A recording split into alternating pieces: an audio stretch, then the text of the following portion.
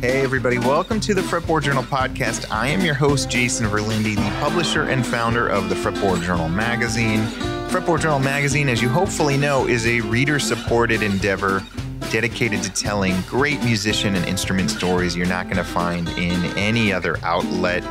We cover a bit of everything, including, of course, jazz, bluegrass, rock, folk, you name it. I just love music, and I know you all out there do as well. And today I'm talking to Frank Solivan of bluegrass band Frank Solivan and Dirty Kitchen. Frank Solivan and Dirty Kitchen have a new album out called Hold On. It's got really varied material. It's getting raved reviews, some hard-driving bluegrass, some singer-songwriter songs. I think you're going to love it, and I know you're going to love Frank's story because it cannot be beat. This interview, frankly, blew my mind. He is so much more than a band leader and mandolin virtuoso. He's a chef. He's an entrepreneur. He does a little bit of lutherie. He's a nice guy. We talk about all these projects and a lot more. We also talk about his past, growing up in California, the fact that the U.S. military has a bluegrass band. Did you all know that? I did not know this. We learn about that collectively during this conversation. I'm going to get to the interview with Frank very soon. First, I just want to say Fretboard Journal 51 coming out soon before the holidays. We just sold out of our 50th issue. Thanks to everybody who ordered it or subscribed and received it. On the podcast front, a quick reminder, we have a bunch of podcasts besides this one. Luthier on Luthier for those of you who love handmade instruments. We also have the Truth About Vintage Amps podcast, sort of the car talk of amplifier repair, if you can believe it. A lot of fun, a lot of laughs, and also some very technical knowledge about amplifiers. It's a fun show. I co-host that. Mason Stoops was the guest on our most recent episode.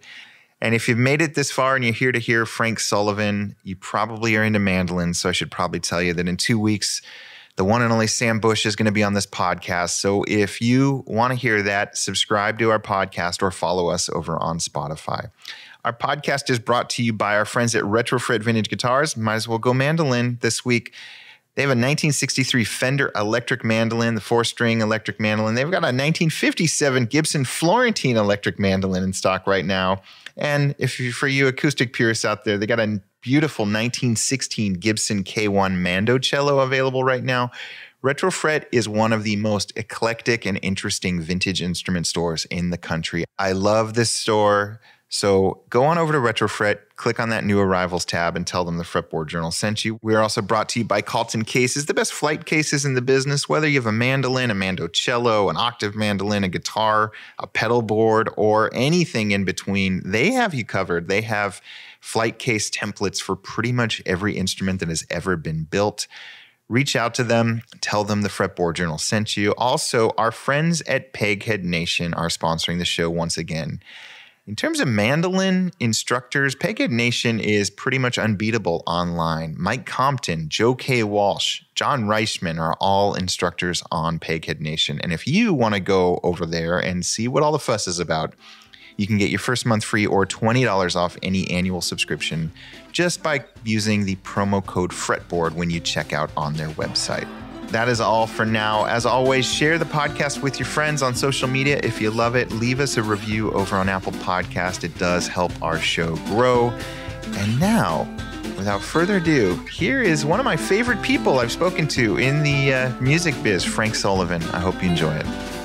So, Frank, I've known you for a while. You came through the Fretboard Journal with Dirty Kitchen, I don't know, what, a decade ago? That was a long time ago. Yeah, maybe even a little bit longer, yeah. Yeah. And I've been following you, but I have to admit, until this new record and the track Modesto, I had no idea that you came from Modesto, California.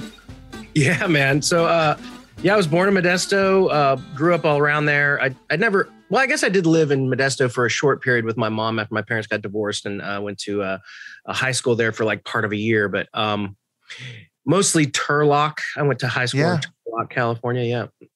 I mean, I grew up in Sacramento, and there's no need for anyone listening to this to care about any of these towns we're talking about, except that when I think of Modesto or Turlock, I do not think bluegrass hotbed. Right on. Well, it's funny. My dad's whole family, his mother came from Western Arkansas and like Eastern Oklahoma, and then landed in Fresno. My dad was born in Fresno, and she had 10 kids.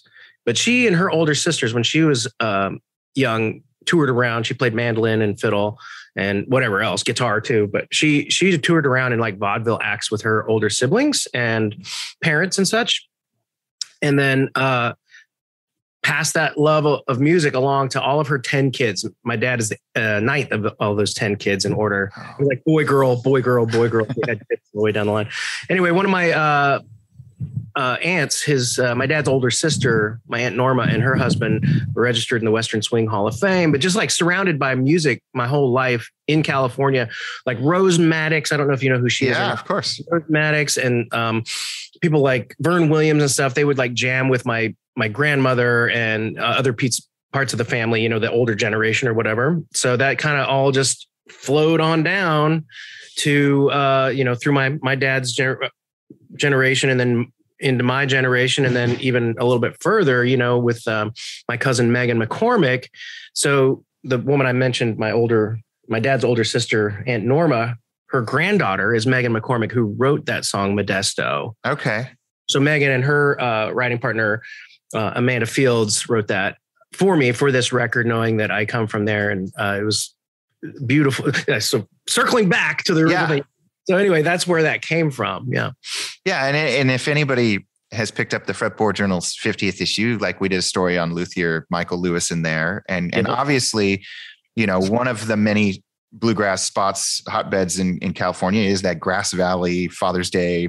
I don't even know the official title, the Bluegrass Festival. Yeah, Father's Day Bluegrass Festival. Yeah. Yeah. And you've been there for a long, long time. So I guess that all makes sense to me now.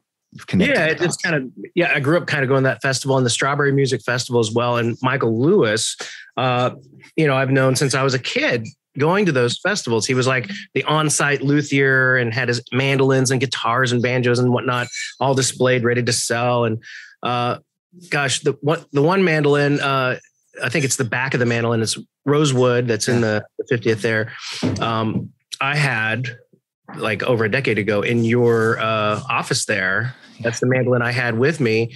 And man, it's just been my companion for so long, so kind of full circle again.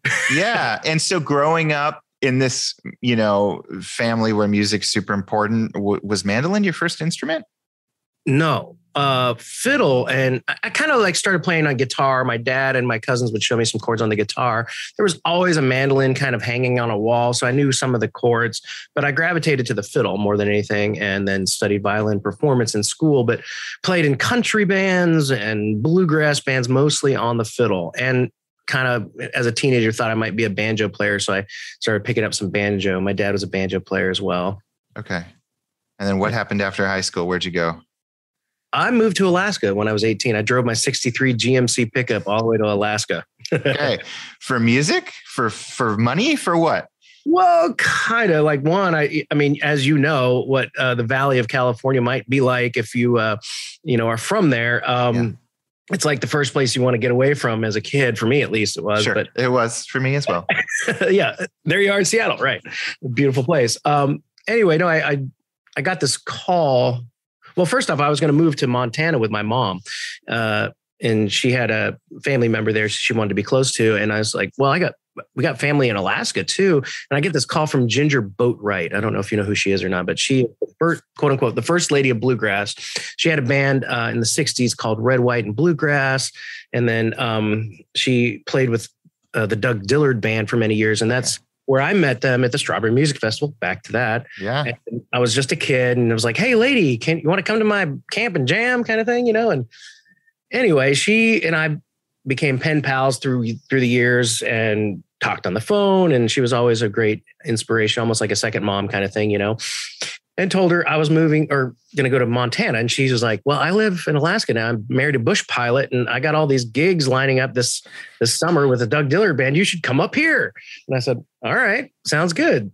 Hey, Mom, I think I'm going to go to Alaska. Let's go. So it was like graduate high school, go to Alaska. And my plan was to like just maybe spend a summer there, but I spent the better part of a decade there instead and kind of went out, out, they call it outside from Alaska. I went outside and stayed in, Nashville for a while and toured around with some other little groups or whatever. And spent some time in Hawaii. And anyway, it was a good learning experience playing with Ginger and Doug Dillard and a few others. And she was like connected to all these, like famous bluegrass people that I looked up to and was able to meet and play with them. Like whenever I'd go with her tour through like Nashville or North Carolina or whatever, it was a good thing for me for sure to start off like that.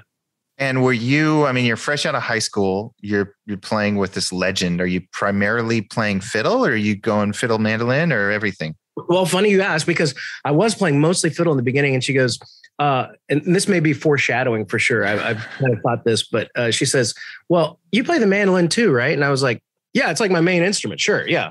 Yeah. Just kind of jokingly, you know, and she goes, okay, well, here, check out this John Paganoni mandolin that I have, you know? And I was like, oh, okay. And it was from whatever batch it was, I think it was number 17 of 34 or something. And I was like, wow, this is great. This is a beautiful sounding instrument. And I kind of started on that, and which this is also leading to the Michael Lewis mandolin, just so you know. Yeah. Okay, cool. But, so I started playing that with her back and forth on the fiddle and the mandolin. And then she wanted that back. And I said, oh, okay. And then I needed a mandolin. One of the times I needed a mandolin, I, of course, called my friend Michael Lewis, and he says, oh, I'm trying to find a buyer for this mandolin. Oh, okay. So he sends me a mandolin, and a young guy named Scott Gates has that mandolin now. So I had it for a little while. I brought it down to Seattle to go to Wintergrass and hand it off to Michael Lewis so he can give it to Scott Gates. And he hands me that rosewood mandolin that's in the 50th. Mm-hmm. Right. And I was like, oh man, this is beautiful. This sounds great. Oh. He said, well, just, you know, take it with you. And this is after a big mandolin tasting that John Reichman did there. And I just fell in love with it. And I was like, man, I can make some payments. Yeah, don't worry about it right now. You know, don't worry about it. And so I finally get the Navy band job like a couple of years later. And what was that? You gotta walk us through all this, because you've had quite a life. Well, I don't know about that. Arguably, I'm sure, but yeah. So I auditioned for the Navy band, and then in Washington D.C. for their country and bluegrass group, Country Current, on electric guitar, and they offered me the job. Next thing you know, I'm doing push-ups in boot camp, going, I need to pay Michael Lewis for this mandolin now that I got a good job. So I call him up again. I'm like, hey, I want to make some big payments to you on this mandolin because I love it so much, you know? And he's like, man, just play it. It's yours. Tell people about it, you know? And I was like, man, I've already been doing that, you know, and I'm going to continue to do that. But man, what an incredible, generous gift, you know, from a friend. And I was like, wow, okay, well, this is my companion. I've recorded with it. I've done all kinds of, you know, shows with it. And, the international stuff, I'm kind of scared these days to travel with it, because I don't want them to be like, oh, well, you know, mm-hmm. This has that and the other thing on it. But it's just a beautiful instrument, and I'm always proud to have it. So anyway, that's the mandolin I ended up with there. And I can't remember exactly how I got there. I guess from Alaska, right? I was talking about Alaska. We started in Modesto, then we went up to Alaska. I think many people right now are going, the military has a bluegrass band. So right. What does that entail? Why did you seek out? I mean, you probably wanted to serve, but like, why? Tell us about that gig. Funny you ask, because at Wintergrass in Seattle, that band was playing there. And I knew a couple of the guys in the band already from festivals, and even a couple of members even before they joined. When I was a teenager, I'd met them playing in another band. Anyway, one of their members wasn't able to make it. The mandolin player, fiddle player, his daughter was in the hospital or something. And they asked me, hey guys, in the lobby of this hotel, right? Hey, how's it going? No. Hey, you want to play 4 sets with us this weekend? I was like, sure. I don't know any of the material. Well, we're going to have a rehearsal. Let's go have a rehearsal. And so rehearsed intensely for a number of hours and kind of got the gist of all the music. And they were like, wow, okay, this guy can play. And, you know, he's a quick study and all this stuff. And I was like, wow, that's fun, you know? And they asked me, so do you play electric guitar? And I was like, oh, well, you know, not really, you know, kind of. I mean, I play the guitar and everything. I can play some leads and this and that. And they were like, do you play electric guitar? Anyway, they told me that their guitar player was going to be leaving in their country band. So it's a country band, first and foremost, that has a bluegrass offshoot. And they go do festivals and things like that. Anyway, it's a completely different lineup now. But at the time, I was like, okay, so I went and bought an electric guitar. signed up for the audition. I'm like, okay. Spent like 5 or 6 months just getting chicken picking and Telecaster, language under my fingers, if you will.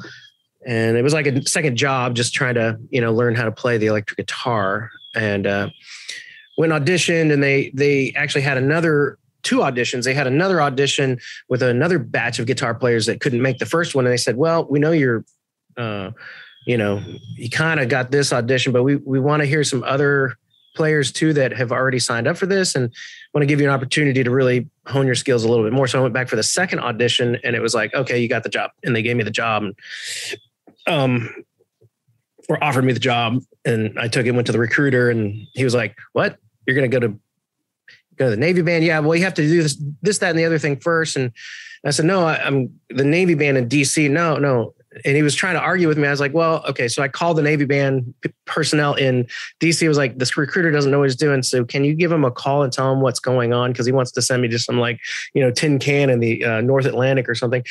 And so they did. And he was like, I came back, and he was like, oh, okay. Yeah, we got you covered. Yeah. This is what we need to do.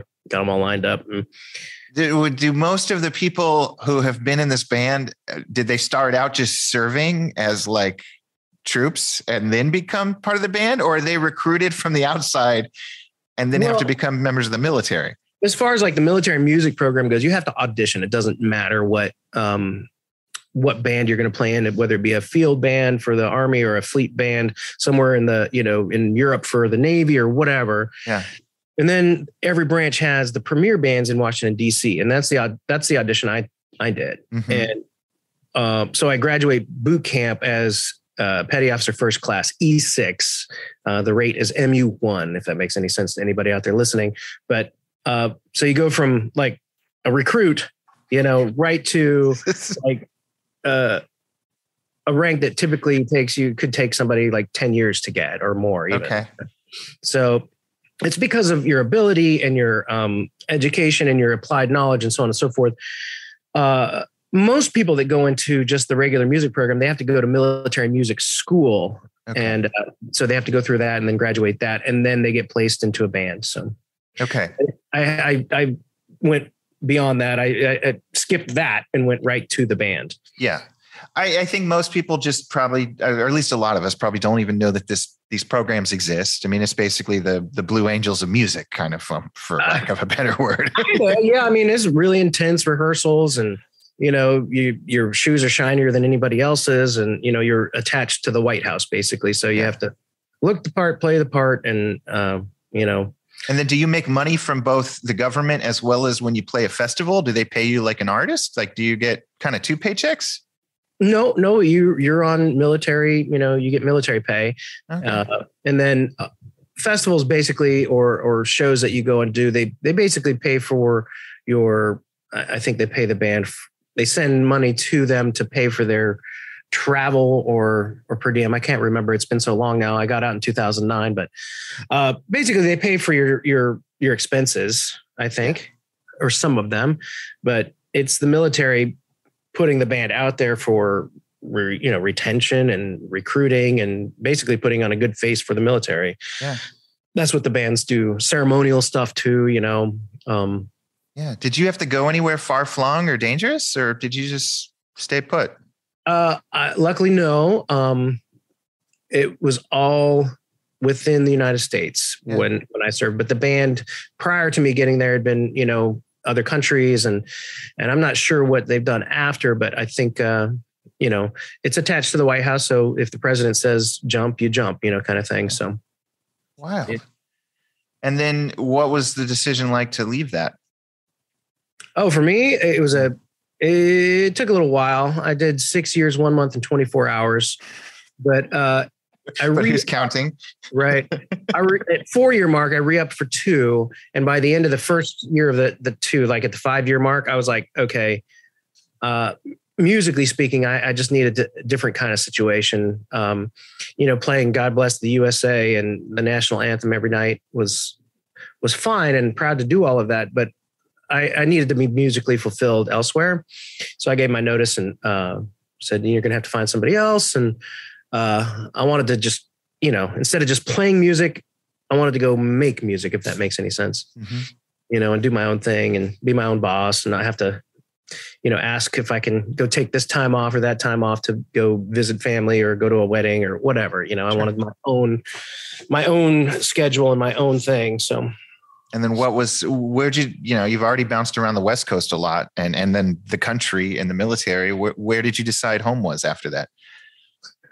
Well, coming east to the DC area, I lived in Alexandria for a long time, bought a house there and kind of just got, friends and community and all that. And then, I just kind of felt like, not stuck, but I always had this draw to go back to Nashville because I lived there for about a year in like 2000 and have been in and out of that town for so many years since I was 18 actually. And, got a lot of friends and community there too. And feel like that's home for lack of a better, way to explain it, I guess, but, still have a draw to go there. So I went in 2019, ended up going there, got separated. It was a really rough year, just in my interpersonal life. And, moved there and was trying to start again. And,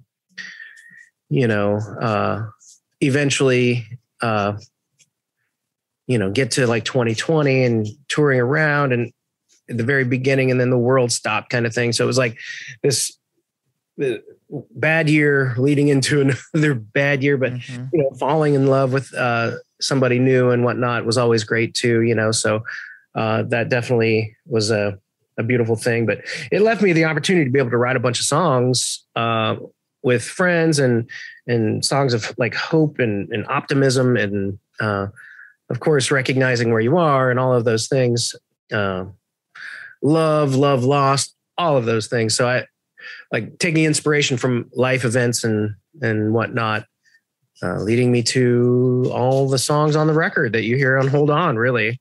Totally. Yeah. Hold On is one of those, I mean, it's already in the top 10, I think, in the bluegrass charts.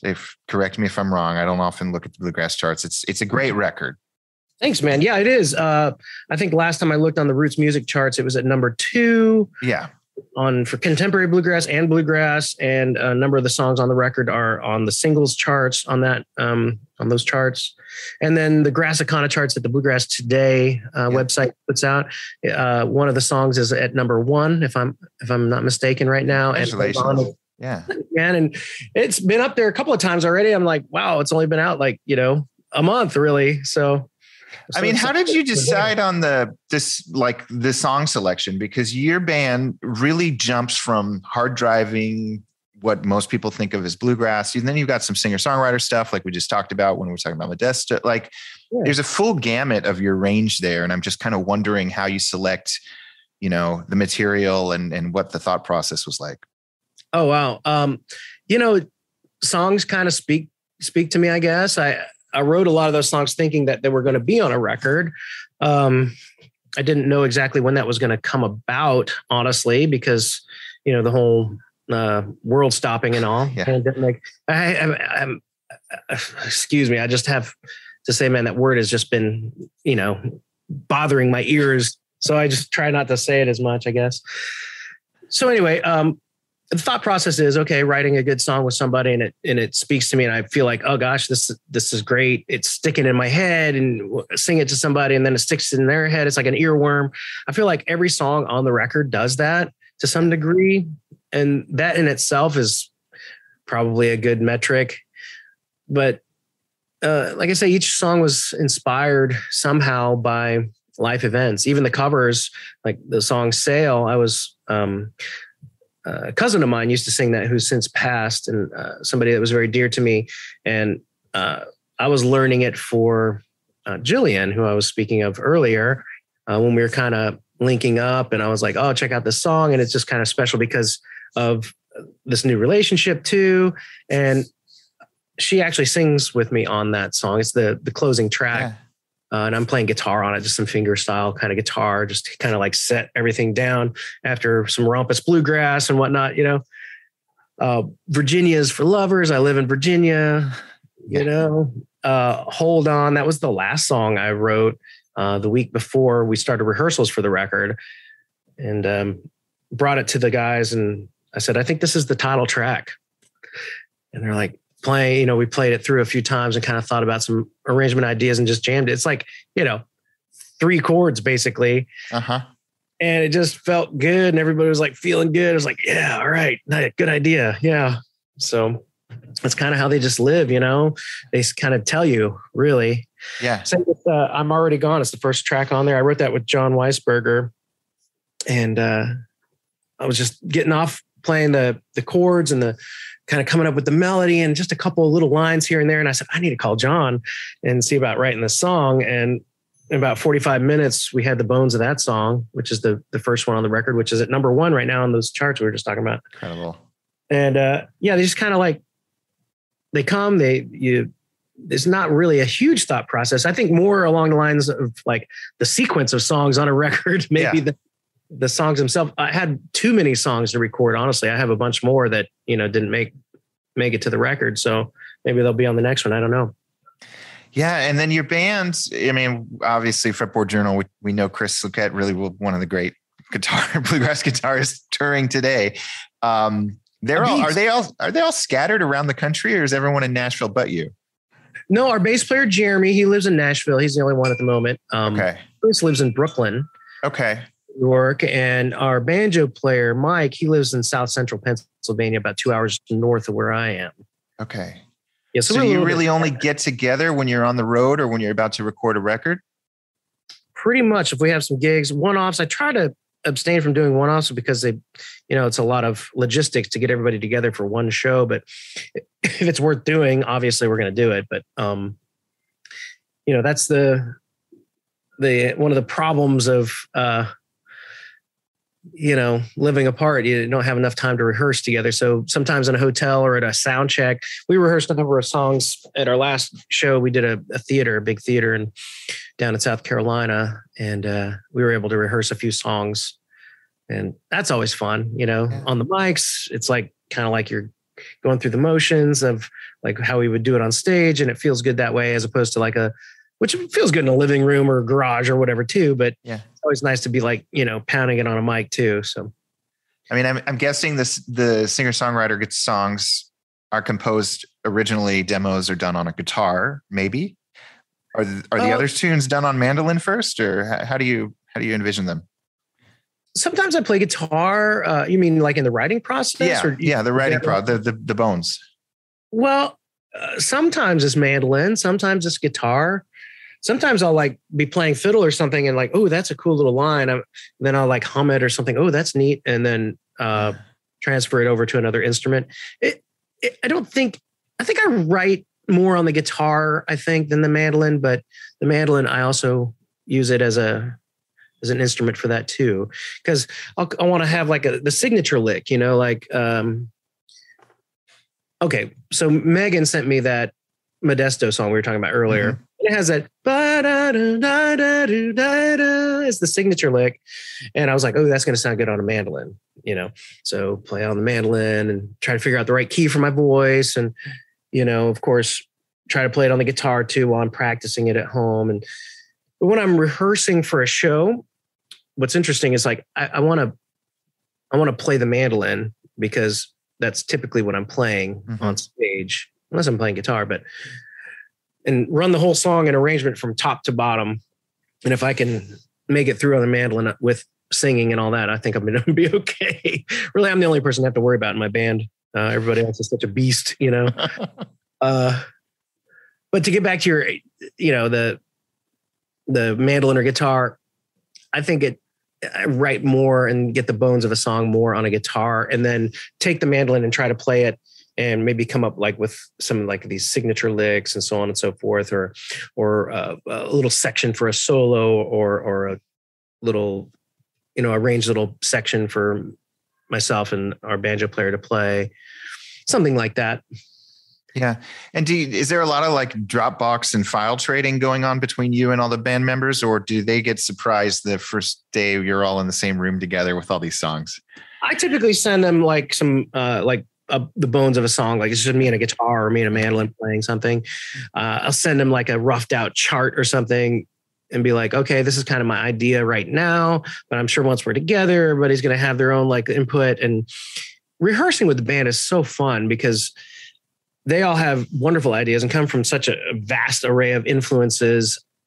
And I feel like I do too. I grew up going to concerts, listening to Ray Charles or Tower of Power or whatever, hearing Merle Haggard, Hoyt Axton, any of these people, that just kind of like they stick with you if you listen. Newgrass Revival, sure. Obviously, listen to a lot of Newgrass Revival. Anyway, taking all of those influences and coming together at a rehearsal is really fun. Sometimes it gets a little like, I think we've painted ourselves into a corner, guys. This arrangement is going to be hard to remember on stage. Can we just like scale it back a little? Or one of my favorite things to say in a rehearsal is, you got to hear it to hate it. Let's try this and try to get this right first, and then we'll see if we can scale it back or do something different. So let's hear it so we can hate it first. Words to live by. Yeah, right. We talked about your Lewis mandolin. What is your primary guitar? Well, I had a wonderful D18 Golden Era for a while. I sold that at one point and talked to my friend Tim Finch, who is basically one of the dealers for Eastman guitars. Yeah. And Trey Hensley and I were at the Eastman booth up at this festival called Fresh Grass up in Massachusetts. And we were jamming, playing guitars and trading licks and so on and so forth. Really fun. Trey's such a beast. And I'm always like, man, I want to be like Trey when I grow up. God, what an awesome player, Anyway, so we're just having fun on these guitars. They were like shade top, beautiful sounding instruments. And Tim was like, well, yeah, we can figure something out. So anyway, I got one. And luckily they were able to hand pick one out that was kind of more of an exceptional sounding one. Uh-huh. I ended up having to take the bridge off. I do some instrument repair and such too. It was starting to come up. The glue line didn't go all the way to the edge of the bridge. So I fixed it, did a pro job on that pro job and glued it back down and, removed it, glued it back down, cleaned it all up. And it was like, it's such a beast of a guitar. It sounds awesome. It's, it's like a copy of a D18 and shade top, beautiful wood. It has like figured mahogany and just awesome instrument. Wow. You do repair too? I mean, didn't Dirty Kitchen used to cook as well? Like, isn't that the name? Yeah. You're exactly. Just a Renaissance man. Hardly. I don't know. I just like to do things. My personality just dive all the way in, completely. Okay. So let's start with food. Let's go there. And then we'll talk about instrument repair. And then we'll circle back to your mandolin. Okay, cool. Well, food. So my mom was an amazing cook and she owned a couple of places growing up, just some small little places. She worked as a line cook. She worked as a hostess in restaurants. She had like a health food business, so on and so forth. She passed along her love of cooking to me. She would like literally sit me on the counter when I was a baby and toddler and, have me stir things as I grew up and eventually started cooking family meals, And so even in high school, I remember kids coming over after school saying, what are we having? What's up, Chef Boyar Frank, So that just led into my whole thing. I've always loved cooking, fishing, hunting, and cooking whatever I catch or harvest or whatever. And coming from California, a lot of Mexican culinary influence. My dad is part Filipino, so we get that Filipino Asian influence. Spent some time in Hawaii, so I get some of that. My mom was part Italian, so I get some of that. I got a lot of like food influences, and all of those cultures love food, right? So in our family growing up, it was all about coming together around a big meal and having a big meal with a big, large group of people. And the next thing, instruments start coming out and people start playing music. It was just the norm. So leading that vibe, I wanted people to kind of experience that. So I started doing this thing where I would cook a meal for like 50 people and do an intimate concert for them in their homes. And it was really fun and inspiring, but some of it became a lot of work. And but that also led into the branding of what I do and, how my love of food, hence the name of the band, Dirty Kitchen. Mm-hmm. And actually, it's the name of a tune that is the very first tune I recorded on my very first solo project called Dirty Kitchen. So, and do you ever envision bringing that food, music, evening with Frank back? Yeah, I have. And I want to figure out how to do it where it's mutually beneficial and fun, right? For me, because it's like a few days of work, really. I can only imagine. Getting things prepped and prepared and cooked and, just like having a 3-course meal for 50 people is tough to do, to serve it all at once. You know what I mean? Yeah, I can't imagine you doing. I mean, did you do this by yourself? Did you have help? I had some friends I would pay to help, and the band would help, kind of like, either serve up some food or maybe even like take some dishes or whatever. And it was, like I say, it's a different thing. And not everybody that signs up to play music signs up to go, do one of those things either. Yeah. So I had to be careful on, how to make sure everybody felt okay doing it in my band and whatnot. Yeah.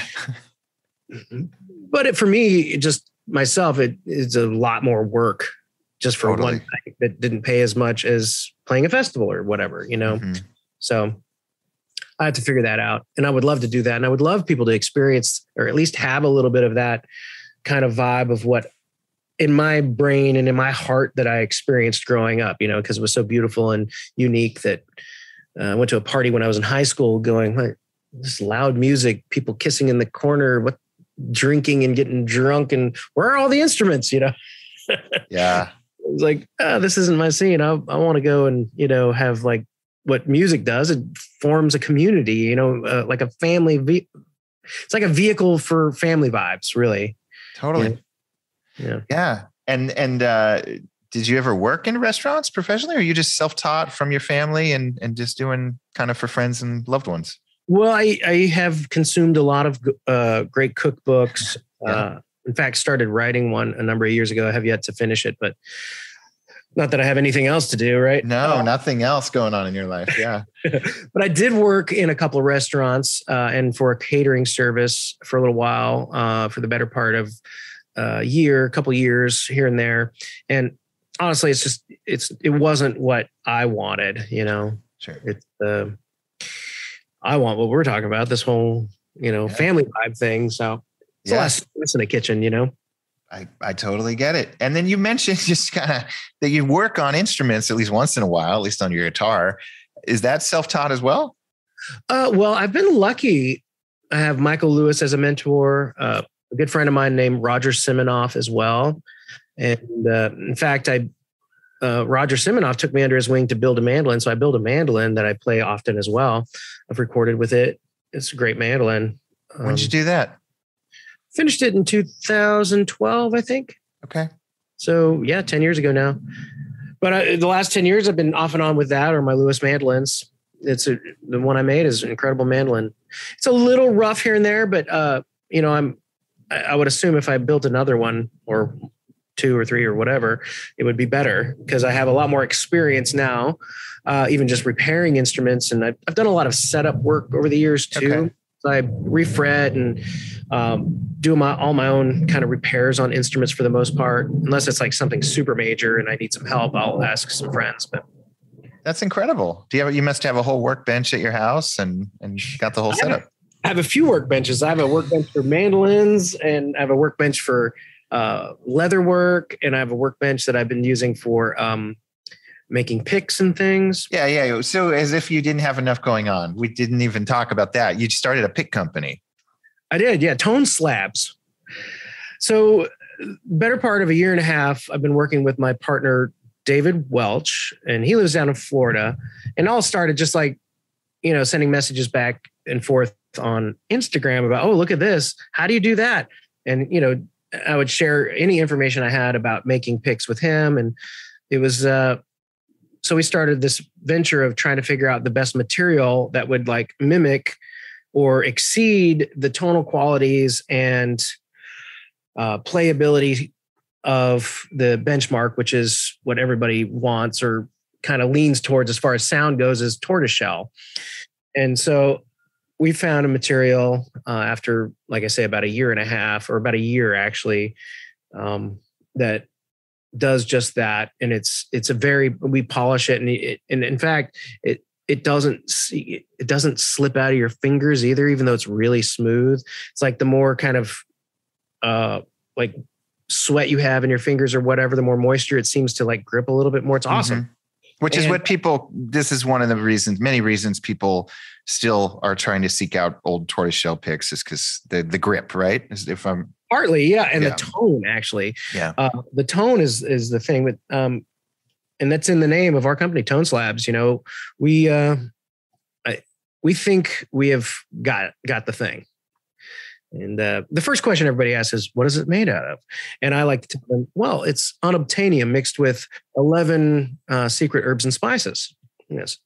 So, I mean, can you tell us, is there melting going on? Is there a mold of some sort? No. So we get it from a company that, honestly, they, one of the things they specialize in is bulletproof glass. Okay. So they came up with a formula for us that is, with the dyes that they use and the hardeners and so on and so forth, that it's just somehow came to be this awesome material. Okay. Just kind of stumbled on it, honestly. Yeah. So if you had like a gypsy jazz pick from you, it might be bulletproof. Is that what we're getting at? Maybe. Yeah, you can put it on your chest right here. Really good shot. Yeah. No, I don't know about that. I wouldn't endorse that at all. But, when we get into these like higher end picks, I mean, I think bluegrass players and gypsy jazz players totally have bought into it, but there are still a lot of people going like, I can go buy a Fender pick for, 25 cents or whatever they go for these days. I don't know, with inflation, how much hand tooling, how much for each, $30, $40, $50 pick that is sold? Like, is there a lot of finesse and stuff going on behind the scenes? It's not just a stamp, right? No. So we have invested in some CNC machinery. And so we CNC all of these picks out of we get them in sheets now. And then we thickness it, and everything. But from that point, once we get the right thickness, is all hand beveled with different tools and sandpapers, and eventually on like 4 sets of polishing wheels. And it comes, so each pick is handled by one person for a while, and it is the bevel, in my opinion, is like the key ingredient for tone. And there's a lot of picks where the bevel is just like a straight flat, from one side of the pick to the other. Yep. Like a right hand bevel. Ours are, I could show you with my hands, but to try to explain it over the podcast, it's like you take it's a rounded kind of contour of sorts. Yeah, it's a rounded contour all the way to the other edge of the pick, and it's what that does. It doesn't force you into an angle, so you get a lot of picks that just has one angle of the bevel, and you're forced into that angle, or you're forced into kind of like creating your own bevel by the wear on the pick, if that makes sense. The rounded bevel gives you a fatter, more round tone, and it makes for easier wear. You're able to wear in your own bevel with your own hand motion a lot easier. It just becomes more natural of a pick and sounds. You don't hear the pick noise either. You start having this really clean sound, and you only hear really the instrument at that point. So, and for me, that's the epitome of the tone I want to get, which is the instrument. I don't want to hear any, the pick chirp of certain types of material. I don't want to hear the slap of the pick hits the string. I want it to be smooth as glass going right over the string, so I can only hear the instrument. And we're talking in terms of thickness. We had this conversation a little earlier, but it starts at 1.2, and then how thick do you go? 1.5, 1.2, 1.3, 1.4, and 1.5. And we can do custom stuff too. If you order online, there's like a $5 upcharge to order something more custom if you want. Yeah. Whether it be a bevel or a color or a shape or whatever, we can do all that. You've got a cool color array as well. Yeah, it's kind of almost a little pastel, but it's not like some dingy color. That's for sure. It's bright and it's fun, and it produces an incredible tone. My partner and I, we've been going through like tone slabs, and we want to have like a because your girlfriend's husband has one, or tone slabs. You might suck, but your tone shouldn't have to. Sure. Yeah. Well, and it's a scientific fact that if you spend $45 on a pick, you are like 10 times less likely to lose it because you're paranoid all the time. You have a little special spot on your dresser or whatever where you keep it. Well, pretty much. Here's what I do, and I've been using expensive picks for forever, making my own picks too out of different materials through the years, and it's either in my strings. The pick I'm using is either in my strings or in my fingers. And so, hey, can I play your instrument? Sure. Can I borrow your pick? Where's yours? No, this is mine. If you don't have your own pick, you can't play my own instrument, for the most part, unless it's like somebody I really trust or whatever. But we also sell these pick tins that are lined with like felt. So you can keep them in your case where you won't lose them, either in the pick tin or in your fingers. That would probably be a good way to do it, Totally. So we're trying to think of those things. We have like a little, we're developing a little buffing kit, in case you want to just like I do this with every pick I have. I have like a little, it's like a nail buffer, but it has like a kind of like a rough, a fine, an extra fine, and then like a super polished side, like 4 sides to it. And I'll just, take, as I would across the strings, just the same motion on the polishing, like 1, 2, 3, and then the next corner, 1, 2, 3, next corner, 1, 2, 3, turn the pick over, 1, 2, 3, 1, 2, 3, 1, 2, 3. Wow. And then I'm like, okay, ready for the show. So It's super quick. And I'm thinking, well, that would be fun for people to have a little more pick longevity, maybe. So just try to, like, if they're going to invest that in a pick, they should have all of the things that they're going to need to like keep it for a while. So, and you get to feel like a chef, at a fancy restaurant sharpening their knives. Oh, there you go. Yeah. I love sharpening knives, man. It's one of my favorite things. I figured you did. I'm sure. I have a feeling you've probably made your own knife at one point. Actually, I make knives as well. Yes. Why am I not surprised? I do. I've sold plenty of knives, and I make the leather sheaths to go around them, hand tool leather. And I make leather straps for guitars and mandolins. Trey Hensley, speaking of which, we talked about him earlier. He has a couple of my guitar straps. Billy Strings has a guitar strap and a belt I made for him. And a bunch of people have, these hand-tooled leather straps that I make. How blingy do you go with these straps? Are they like total nudie suit ready, No, they're hand-tooled leather and dyed. You can check them out online. I have some great pictures at it's called The Soulworks, THESOL, like my last name, Solivan, thesoulworks.com. You're a man of many talents. How do you balance all this stuff? I mean, I imagine the picks are mostly done by your partner, and you can't be manning a CNC, I don't think. Maybe you are. I don't have one here at the house, but he sends me blanks, and I do work on some of the picks. Okay. He's been busting out. We just had a bunch of orders from like Banjo Ben and Acoustic Shop. We're working Elderly Instruments. We're working on a package for Carter Vintage. So we got a bunch of picks heading out, and he's been a beast in there. And I've been kind of on the road touring this record. And he's like, man, if I can do this, until, we need to like have you working on some of these picks, which I admittedly make some badass picks because I've been doing it for so long. And, I will eventually be making a lot of the picks too, I think. And I'm excited about Tone Slabs, man. People are digging them. The only feedback we've gotten has been great. And of course there's going to be something here and there. I think we've had to like replace a couple of picks. Somebody had one that out of the hundreds and hundreds that we've made already, and we launched the site at the beginning of July. So July, August, September, and here cranking we are. Them out. Yeah. So I think we've only replaced like 1 or 2 picks that the material maybe had. I don't know. I don't know if it was player induced or it was the material. I don't know, but we've replaced I think 2 picks. Okay. And that's what we want to stand by. Like we're like all about it. Like we stand by this material. We stand by the tone. Like if you got a problem, just let us know. We're gonna make it right and fix it. So wild. So you've got all these little side hustles. You got music. How do you figure it out though? Like is obviously music is first and foremost, and then stressed out, man. No.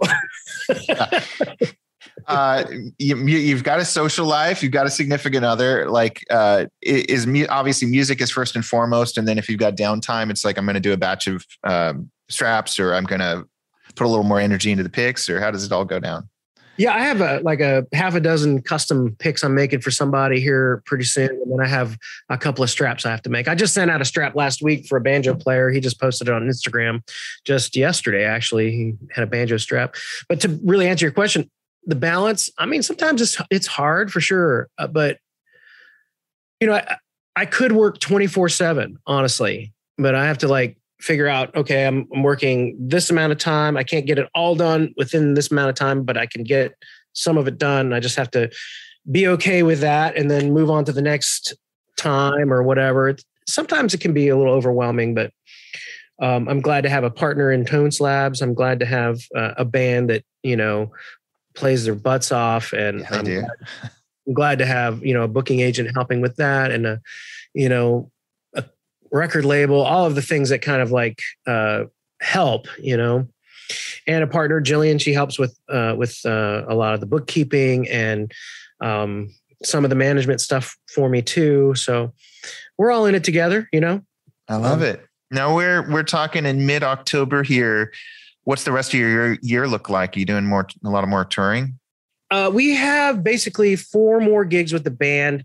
2, we're playing October 28th in Philly at the City Winery, a festival in Maryland called the Sultana Downrigging Festival and Bluegrass Festival.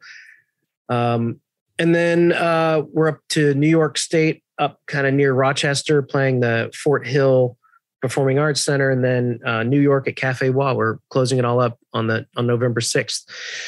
And then it's kind of, I got some littler shows, duo shows with Jillian, she plays too. And then kind of working on picks and leather for the holidays, honestly, through November and into December. Okay. And then it's, kind of looking at next year. Got a few things kind of lining up for January and February, but mostly it's kind of like after February, we kind of hit it again. So we have a little bit of downtime. Yeah. So it'll be interesting when we all get back together and forget all the tunes that we were in arrangements we were just playing and have to even bring some more tunes into the mix. It's always a fun time, You'll probably have a new side business too by then. Yeah, maybe. Not to mention, I love to cook, right? You were talking about that Traeger grills. Are you familiar with Traeger grills? Of course, yeah. So I'm kind of a quote unquote influencer for them or whatever. So I post on Instagram and Facebook sometimes the smoked things that I make. So if anybody's interested in that stuff, they should try to follow me on there and check that stuff out. You're a man of many talents. Frank, thank you so much. Oh, thank you so much, God. Thanks for the opportunity to blab about the things I do, man. Appreciate it so much.